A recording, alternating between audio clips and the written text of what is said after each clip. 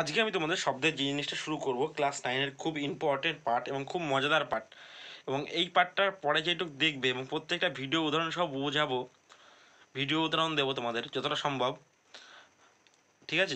যেটা করলে কপিরাইট হবে না, তো সেইটুক দিয়ে বোঝাবো এবং প্রত্যেকটা জিনিস শুনবে ভালো করে, বুঝতে পারবে সহজে। তো প্রথম জিনিসটা যেটা পড়াবো সেটা হচ্ছে প্রাবল্য। শব্দের বৈশিষ্ট্য জিনিসটা পড়াবো। শব্দের বৈশিষ্ট্য শব্দের বৈশিষ্ট্য একটা সুরযুক্ত শব্দ, একটা সুর ছাড়া শব্দ। সুরযুক্ত যেমন বন্দুকের গুলি টস করে একটা আওয়াজ হলো, এটা কি সুর ছাড়া আওয়াজ। আর একটা দেখো গিটার বাজছে টিং টিং টিং টিং টিং টিং করে গিটার বাজছে, এটা কি একটা সুর যুক্ত আওয়াজ। মানে একই রিদম যদি বারবার রিপিট হয় একই কম্পাঙ্ক যদি বারবার রিপিট হয় তাহলে সেটাকে বলা হয় সুরযুক্ত আওয়াজ। আর যদি হঠাৎ করে যদি কোনো আওয়াজ হয় সেটা হচ্ছে সুর ছাড়া আওয়াজ বলা হয়। এবার হচ্ছে এই সুরযুক্ত আওয়াজের তিনটে বৈশিষ্ট্য আছে: প্রাবল্য, তীক্ষ্ণতা, গুণ বা জাতি। এবং তিনটি জিনিস কি উদাহরণ দিয়ে বোঝাবো তোমাদের যেন সুবিধা হয়, এবং এখান থেকে কী কী ইম্পর্টেন্ট কোশ্চেন আছে সেগুলো নিয়ে আলোচনা করব। তো যারা আগের ভিডিওগুলো দেখোনি অবশ্যই তারা দেখে নেবে, এবং নতুন ভিউয়ার্স হলে সাবস্ক্রাইব করে নেবে। তো শুরু করবো প্রথমে প্রাবল্য জিনিসটা কি। প্রাবল্য জিনিসটা কি দেখো, আমি তোমাদের একটা ভিডিওর উদাহরণ দিচ্ছি, ভিডিও উদাহরণটা দিয়ে তুমি আরো ভালো বুঝতে পারবে।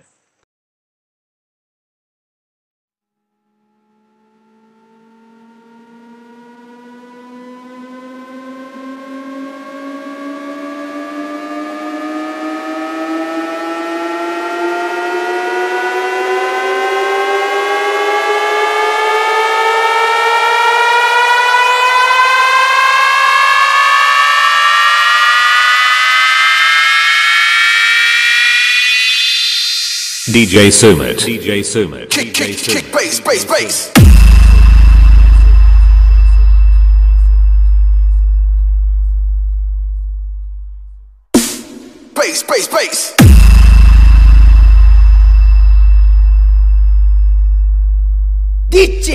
ভিডিওটা দেখলে যে প্রথমে আস্তে আস্তে সাউন্ড হচ্ছিল, তারপর জোরে সাউন্ড হলো। প্রাবল্য জিনিসটা হচ্ছে এই জিনিসটা যে শব্দের প্রাবল্য বলতে বোঝায় যে শব্দ কত জোরে আমাদের সাউন্ডে কাছে আসে পৌঁছায়। শব্দ কত জোরে আমাদের কাছে এসে পৌঁছায়। দেখো একটা কথাই আমি দুবার রিপিট করলাম, একবার আস্তে বললাম, একবার জোরে বললাম। তো কি একবার আস্তে শুনতে পাচ্ছিলে, একবার জোরে শুনতে পাচ্ছিলে। এই আস্তে জোরে শোনাটাই হচ্ছে এর শব্দের প্রাবল্য।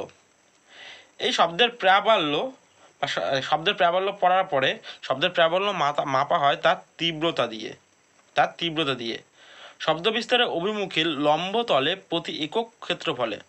শব্দ ধরো এদিকে বিস্তার হচ্ছিল, এদিকে যে লম্বভাবে প্রতি একক ক্ষেত্রফলে প্রতি সেকেন্ডে 1 সেকেন্ডে ধরো এই শব্দটা এই একক ক্ষেত্রফলে এতদূর পৌঁছালো, এটাই হচ্ছে শব্দের প্রাবল্য। পরের সেকেন্ডে এতদূর পৌঁছালো, এটাই হচ্ছে শব্দের প্রাবল্য। এই শব্দের প্রাবল্য জিনিসটা কতগুলো বৈশিষ্ট্যের উপরে নির্ভরশীল। প্রথম বৈশিষ্ট্য হচ্ছে কম্পাঙ্ক জিনিসটা কি আমি বুঝিয়েছি। কম্পাঙ্কের উপর নির্ভরশীল, যত জোরে কম্পন হবে তত প্রাবল্য বেশি হবে, তত তার তীব্রতা বেশি হবে। যেমন দেখো আমি একটা উদাহরণ দিলাম ভিডিওতে,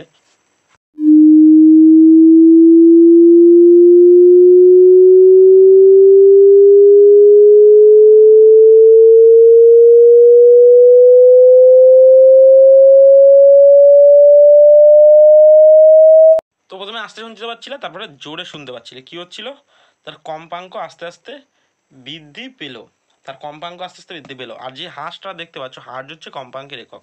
তাহলে কি আস্তে আস্তে শব্দ যত কম্পাঙ্ক বাড়ছে তার প্রাবল্য বাড়ছে। তাহলে কম্পাঙ্কের বর্গের সাথে সমানুপাতিক। কি করে বোঝা গেল? যত বেশি কম্পাঙ্ক হবে তত তাড়াতাড়ি হবে। এবার দেখো দ্বিতীয় জিনিসটা, শব্দের প্রাবল্য বা তীব্রতা যে বস্তুটার আকারের উপর নির্ভরশীল। আকার মানে যেখান থেকে শব্দটা উৎপন্ন হচ্ছে। দেখো আমি দুটো শব্দ শোনাচ্ছি।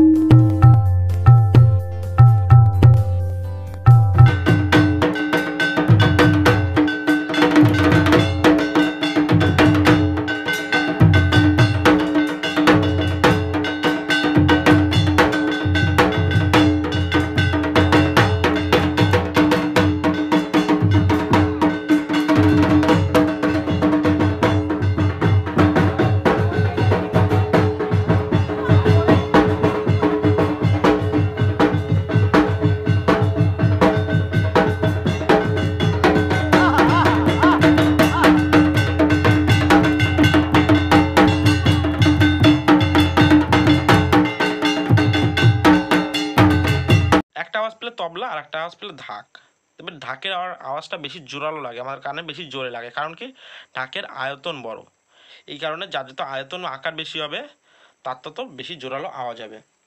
তারপর হচ্ছে সনকের দূরত্ব, তারপর হচ্ছে দূরত্ব, বস্তু যেখান থেকে শব্দ উৎপন্ন হচ্ছে এবং যেখানে শুনতে পাচ্ছে তাদের মধ্যে যত দূরত্ব বেশি হবে তত কি আস্তে শোনা যায়।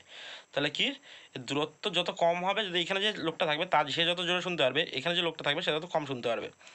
তাহলে কি দূরত্ব বাড়লে তার প্রাবল্য কমে। তারপর হচ্ছে সনকের তরঙ্গের অভিমুখ, দেখবে এখানে একটা তরঙ্গের অভিমুখ কীরকম, এখানে একটা বক্সে সাউন্ড বাজছে, সাউন্ডটা এদিকে পাচ্ছে, এদিকে রয়েছে, তো এদিকে তুমি এই সামনে দাঁড়িয়ে যদি লোকটা থাকে এবং এর পিছনে একটা লোক থাকে, কে জোরে আওয়াজ শুনতে পারবে? সামনের লোকটা। তাহলে শব্দ যেদিকে বিস্তার হয় সেই দিকে প্রাবল্যের প্রাবল্য বাড়ে এবং তার বিপরীত দিকে প্রাবল্য কমে।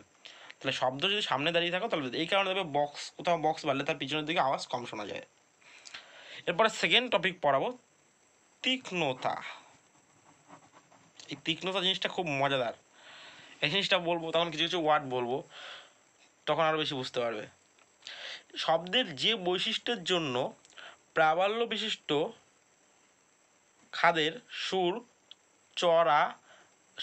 সুর এবং চড়া সুরের মধ্যে, মানে খাদ সুর এবং চড়া সুরের মধ্যে পার্থক্য পাওয়া যায় তাকে তীক্ষ্ণতা বলে। চড়া সুর এবং খাদ সুর, চড়া সুর খাদ সুর কীরকম দেখো, আমি তোমাদের একটা ভিডিও দেখাচ্ছি তাহলে বুঝতে পারবে।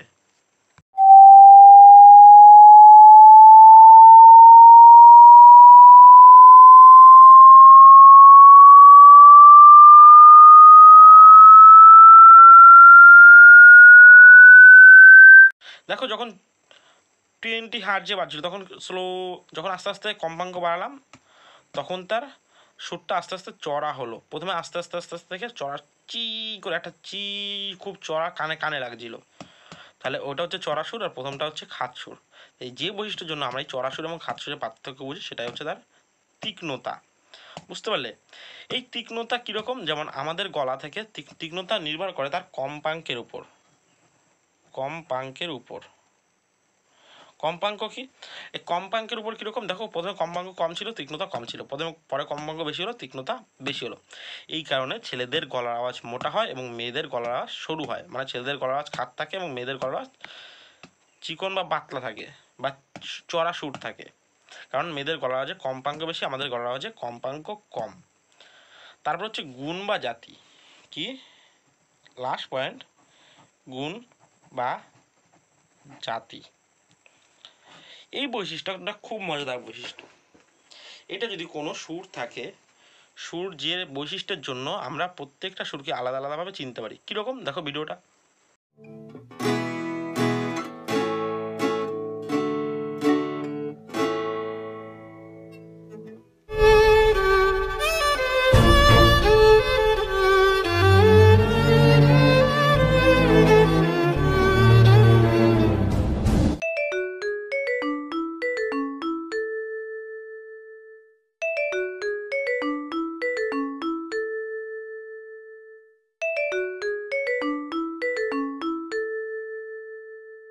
দেখো আমি তোমাদের 2-3টে বাদ্যযন্ত্রের আওয়াজ শোনালাম, একটা গিটার, একটা বেহালা, একটা পিয়ানো।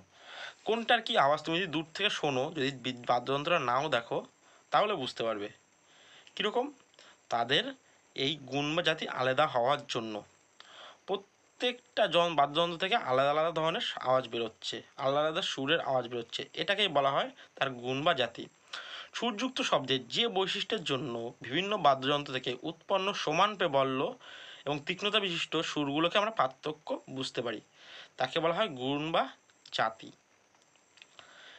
এবার দেখো এই গুণ বা জাতি নির্ভর করে তার 3টে জিনিস আছে, একটা হচ্ছে মূল সুর, উপসুর আর শব্দের তরঙ্গের প্রকৃতি।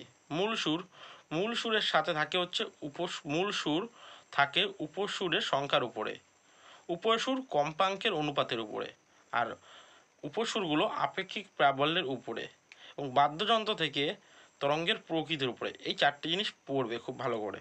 এবং তোমাদের এরপরে আছে শব্দের দূষণ, সেই জিনিসগুলো আমার থেকে তোমরা অনেক ভালো জানো, শব্দের দূষণ এগুলো তোমরা নিজেরাই পড়ে নিতে পারবে।